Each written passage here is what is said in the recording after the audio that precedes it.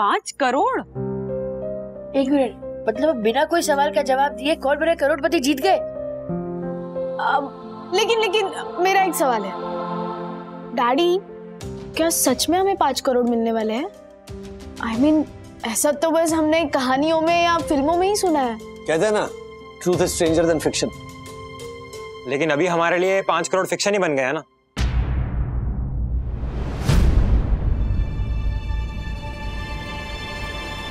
मतलब काकी, सॉरी, दादी को याद नहीं आ रहा ना कि वो दादाजी की पेटी रखी कहाँ पे है। चलो अच्छा है, 5 करोड़ के चक्कर में ये कम से कम दादा दादी तो बोलने लगा। नहीं, ऐसी बात नहीं है। मैं बोलना तो पहले ही चाहता था, लेकिन आदत नहीं है ना बोलने की। हाँ ठीक है, ये सब वो बहस करने का वक्त नहीं है। मम्मी, कुछ याद आ रहा है? मुझे कुछ याद रखना था क्या? मम्मी, हम लोग श्रीनिवास के वो हरे कलर की जो पेटी है उसकी बात कर रहे हैं। दादा, इतना जोर देकर याद दिलाने की कोशिश मत करो। मनुज दादा, क्या फर्क पड़ता है माँ को याद है कि नहीं कि पेटी कहाँ रखी है? डॉक्यूमेंट्स की कॉपी निकलवाने के और भी तो तरीके होंगे ना राज। ऑफ कोर्स होंगे, मैं दादा को कब से यही समझाने की कोशिश कर रहा हूँ। और मैं तुझे ये समझाने की कोशिश कर रहा हूँ कि बाद में बहुत झंझट वाला काम हो जाएगा। और सबसे बड़ा डर ये है कि किसी और ने अगर हमारी जमीन पे दावा कर दिया तो लेने के देने पड़ जाएंगे। अरे बाप रे, मतलब ये सारी मेरी गलती है? नहीं, आपकी कोई गलती नहीं, आप ज्यादा मत सोचिए, फिर शांत रहिए आप। गलती दादी की नहीं, दादाजी की है। क्या? मतलब अगर दादाजी को पता था कि दादी को ऐसी बीमारी है तो इतनी इंपॉर्टेंट पेटी देनी नहीं चाहिए थी ना। अरे मुझे क्या बीमारी है?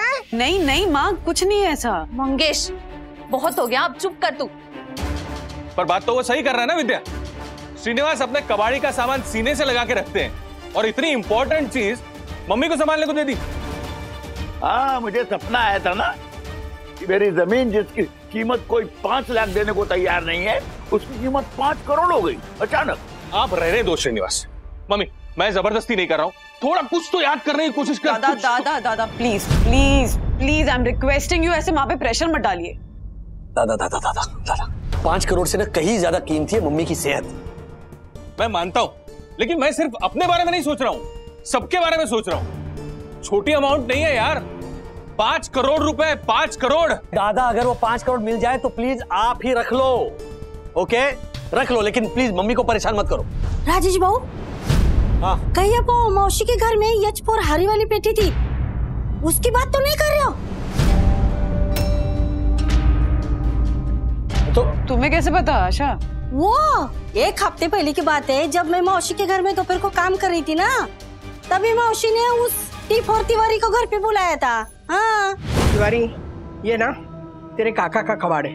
हाँ, पता नहीं क्या क्या गंदा गंदा भरा हुआ है अंदर। अच्छा सुन, मैं ना सारा घर साफ कर रही हूँ क्योंकि 2 दिन के लिए काका बाहर गए, तो तू ये ना पेटी घर लेके जा। अच्छा सुन, मैंने सुना है कि तू रात की ड्यूटी के कपड़े प्लास्टिक के बैग में रखता है। तो काकी क्या है, जोशीपुर साहब मना करते हैं कि कहीं इधर उधर मत रखो, ऑफिस में मत रखो, तो मुझे प्लास्टिक बैग में रखने पड़ते हैं। मैं उससे बात करूंगी, तू ये लेके जा, खाली कर दे पूरी, और फिर इसमें तेरे कपड़े रख के ऑफिस में रख। जा लेके जा। पर काकी ये तो मतलब क्या? नहीं अरे काकी, इसमें तो ताला लगा हुआ है, काका का कुछ जरूर सामान हुआ तो। नहीं बाबा, देख इसकी चाबी नहीं मिल रही मुझे, पता नहीं कहाँ गुम हो गई है।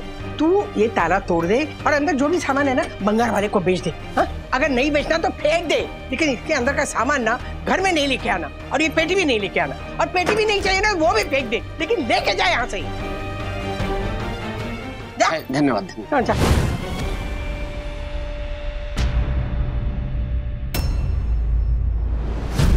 मतलब हमारे 5 करोड़ की लॉटरी जिस पेटी में है, वो पेटी तिवारी के पास है।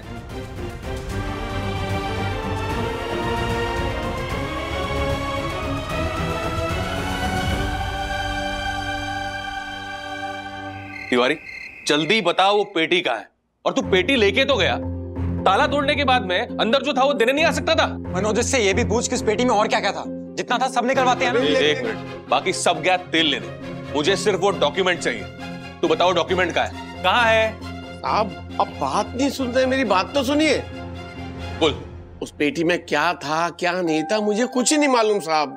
मैंने उस पेटी का ताला तोड़ा ही नहीं, सच कह रहा हूँ साहब। मैं ताला तोड़ा नहीं मतलब ये है कि मैं पेटी लेकर आया और यहाँ पेटी को रख के यहाँ पेटी के लिए जगह बना ही रहा था कि तभी oh my God, oh my God, oh my God, उठिए सर, डोंट टच सर, माफ कर दीजिए, माफ कर दीजिए, गलती हो गई। मैं पेटी के लिए जगह बना ही रहा था तब तक आ गए सब। ये तिवारी, ये पेटी लाया कहाँ से तू? साहब गलती हो गई, मैंने यार। चुप तिवारी, मेरे कवि हृदय को चोट पहुंचाने वाली इस अहंकारी पेटी को अभी के अभी दूर करो मेरी नजरों से। जी साहब गलती हो गई, मैं अभी इस पेटी को उठा देता हूं। तिवारी, इसका परमानेंट इलाज ढूंढना है जो है मेरे पास। 1 मिनट। हेलो जीवन राम कबाड़ी वाले, अभी के अभी मेरी सोसाइटी में आओ, एक कबाड़ देना है।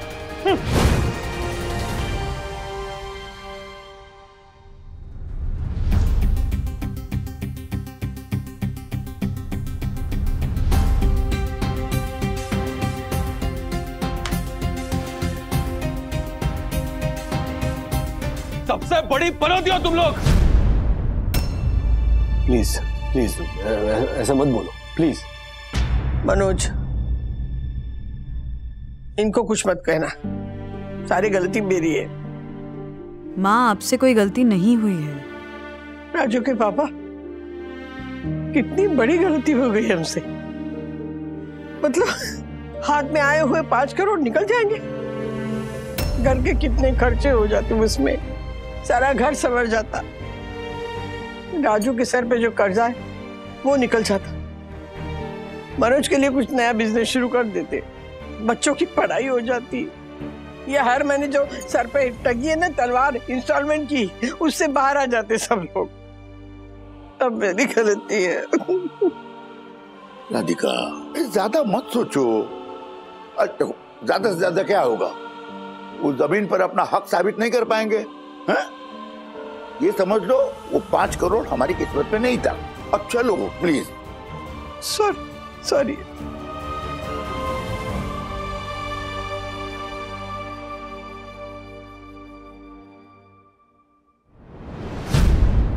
प्लीज माँ का ध्यान रखना, इतना स्ट्रेस लेंगे तो उनकी मेमोरी पे असर होने लगेगा। हाँ, मैं ना एक काम करती हूँ, उन्हें ना आज नींद की दवाई दे देती हूँ दूध के साथ। सो जाएंगी तो उनका स्ट्रेस थोड़ा कम होगा। तुम टेंशन मत लो। हाँ, तुम ध्यान रखना। हाँ।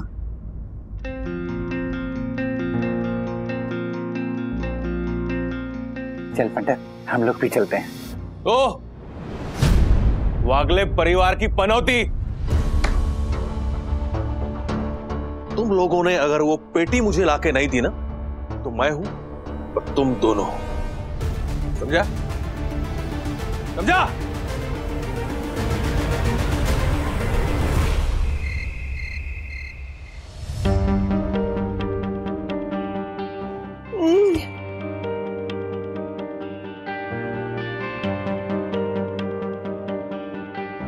इतनी भारी गलती कैसे हो गई मुझसे?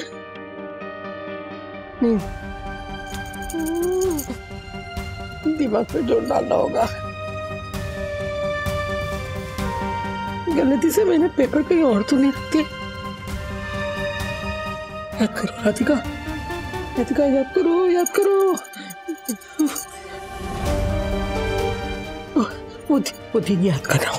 वो दिन याद करना होगा।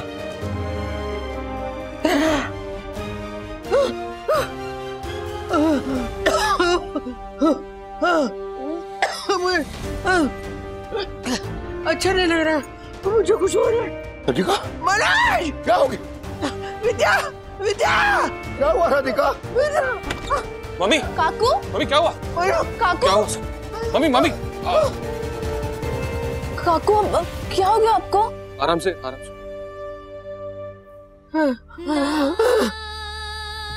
मैं पानी लेके आता हूँ। हाँ, आराम से बैठिए। पानी दो। मम्मी पानी। आराम से। एक मिनट। आपने वो अटेस्टेड कॉपी मुझे रखने के लिए दी थी। तो वो मैंने, हाँ वो हरी पेटी थी ना वो पत्थर की, हाँ उसमें रखे थे, पर उसमें तो ताला लगा था। मम्मी कोई बात नहीं, कोई बात नहीं, भूल जाओ उसको। नहीं फिर मैंने रखे कहाँ? काकू आप स्ट्रेस मत लीजिए। हाँ याद आया, हाँ तो वो दादर के चाली के पेपर थे ना, उसकी फाइल थी ना, उस फाइल में मैंने वो पेपर रखे। हाँ वेरी गुड। पर मनोज ने क्या किया, मनोज ने ना वो पड़ोसी की खिड़की पे पत्थर मार के ना उनकी खिड़की तोड़ दी। वो हमारे यहाँ वो कॉलोनी में शेरू था ना कुत्ता, उसको वो पड़ोसी पत्थर मार रहे थे, इसलिए मनोज ने पत्थर से खिड़की तोड़ दी। हाँ याद आया मुझे। तू आराम से बैठ पीछे। अरे काकू संभाल के। राजू मम्मी मैं मनोज 15 साल से गायब है ना, उसे लेके आना, उसे ढूंढ के लेके आ। अच्छा ढूंढ लेंगे ओके तू सो जा। मनोज काकी से पूछ, मतलब दादी से, कि वो फाइल कहाँ है जिसमें वो पुणे वाली प्रॉपर्टी के पेपर रखे हैं। मम्मी की तबीयत ठीक नहीं है, तुमको फाइल क्यों पड़ी है? फाइल आएगी तो पैसे आएंगे तभी तो दादी का अच्छे से इलाज करवा पाएंगे ना। मंगेश ऐसे टाइम पे तो चुप रहा कर कम से कम। राजू तू तो बरूली रहने जाएगा ना, मुझसे हम मिलने आएगा ना? हाँ आऊंगा मम्मी। विद्या की शादी करवानी है ना मनोज से। देखिए आप ना उन पे गुस्सा मत होइए ना, हमारा पूरा परिवार बिखर गया, मेरे दोनों बच्चे मुझसे दूर चले गए, मुझे ना दोनों बच्चों के साथ रहना है। लेके आइए मनोज को, लेके आइए। हाँ ठीक है ठीक। हाँ आप सो जाइए, अभी सो जाइए। हाँ टेंशन मत लो श्रीनिवास, मम्मी जो भी बोल रही थी नींद में बड़बड़ रही थी। पर नींद में उसने फाइल कहाँ रखी है ये बता दिया, लगता है उसी बात का स्ट्रेस पड़ गया इसे। काका आप सोचिए मत कुछ, अब सो जाइए। हाँ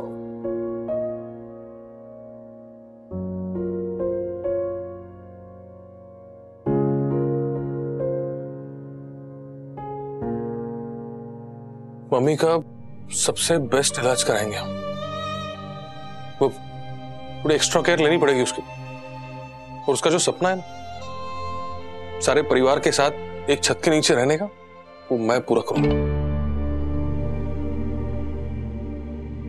तो वो करने के लिए ना पहले फाइल ढूंढनी पड़ेगी। फाइल ढूंढो।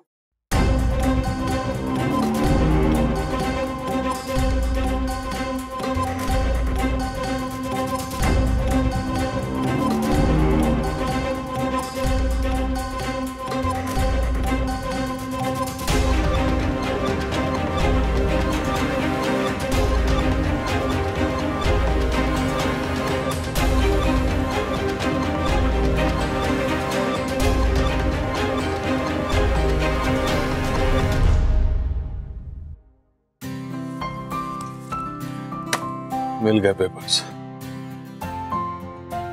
अब तो 5 करोड़ मिल ही जाएंगे।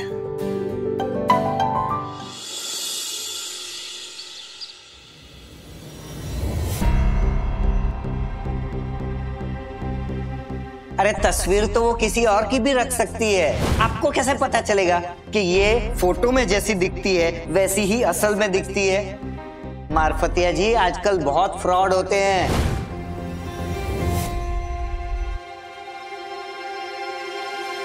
ऐसा नहीं कि ये बातें सोचकर अब तो मुझे भी डर लगने लगा। कविता से कहूं कैसे कि मेरा शक दूर करने के लिए मैं उसके साथ वीडियो कॉल पर बात करना चाहता हूं। हाँ कविता जी बोलिए। अच्छा मनीष जी, वो मेरा बड़ा भाई कुछ पूछ रहा था, अगर आपको बुरा ना लगे तो कहूं? हाँ कहिए ना। वो भाई कह रहा था कि कविता अब तक तुमने उस इंसान का सिर्फ फोटो देखा है, वो भी जो उसने भेजे हैं, कहीं कोई फ्रॉड ना हो। फ्रॉड? मैंने कहा ना कि आप बुरा मत मानना, लेकिन उसका कहना था कि आजकल ऐसा बहुत होता है, ये लड़का मनीष जो फोटो भेज रहा है ऐसा दिखता है कि नहीं, जो बता रहा है वो है कि नहीं वो कैसे पता चलेगा? हाँ। तो उसने कहा कि मैं आपसे वीडियो कॉल पर बात करूं। आपको बुरा तो नहीं लगेगा ना अगर मैं आपसे कहूं कि मुझे वीडियो कॉल कीजिए ना? नहीं, बिल्कुल मैं करता हूँ, वीडियो कॉल करता हूँ मैं। हाँ।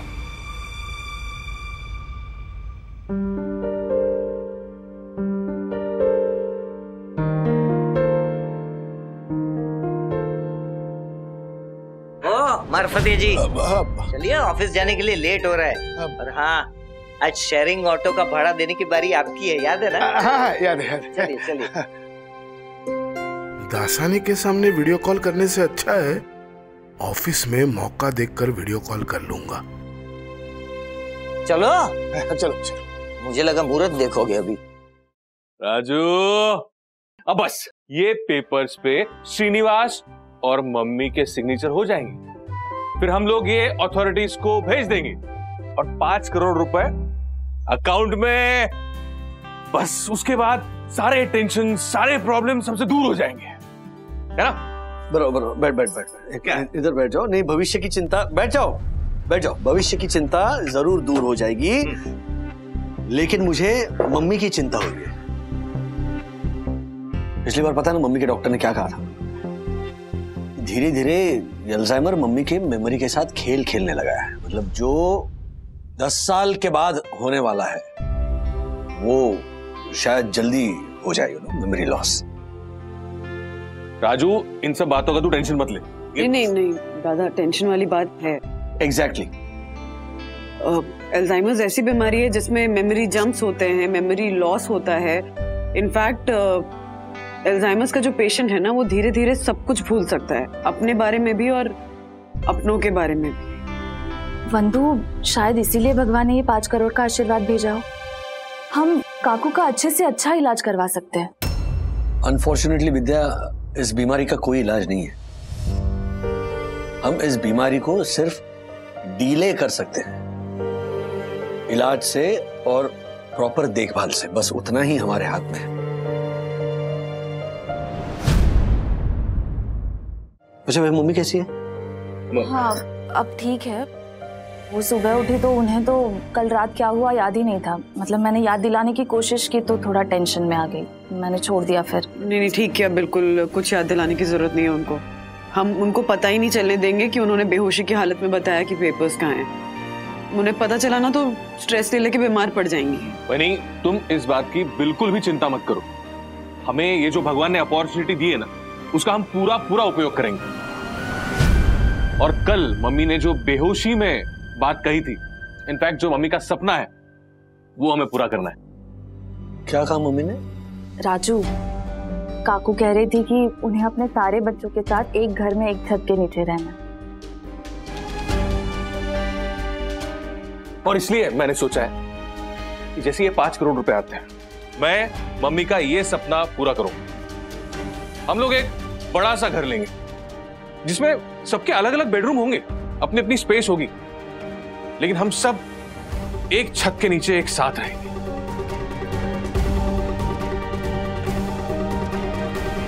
और तुमने अभी अभी कहा ना वैनी कि मम्मी की याददाश्त धीरे धीरे चली जाएगी, तो मैं चाहता हूं उसके पहले उसे एक बेस्ट मेमोरी दूं। हम सब एक साथ एक छत के नीचे खुशी खुशी रहेंगे, तो मम्मी कितना खुश होगी। इससे अच्छी मेमोरी मम्मी के लिए क्या हो सकती है ना?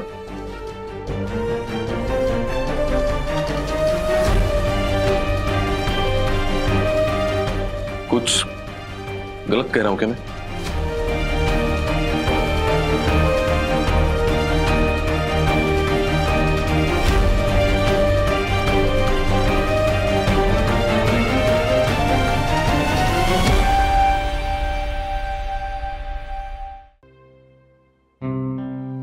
मम्मी, अन्ना मामा का कॉल आया था।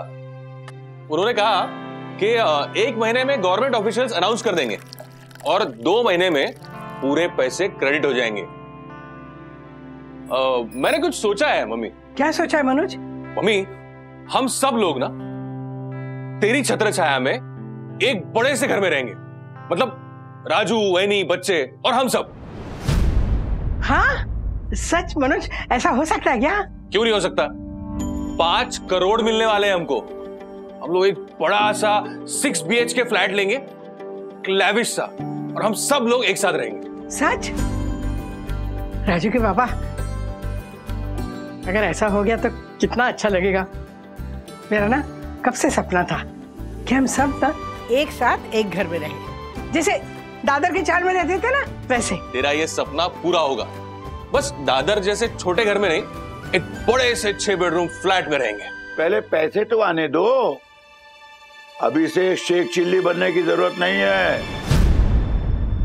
क्या राजू के पापा, हाँ ऐसी कौन सी शेख चिल्ली वाली बात कही इसने?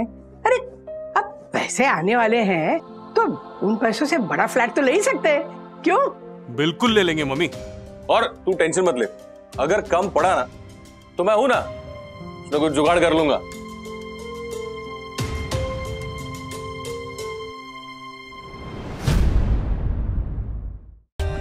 For more updates, subscribe to our channel, click the show links and enjoy watching the videos.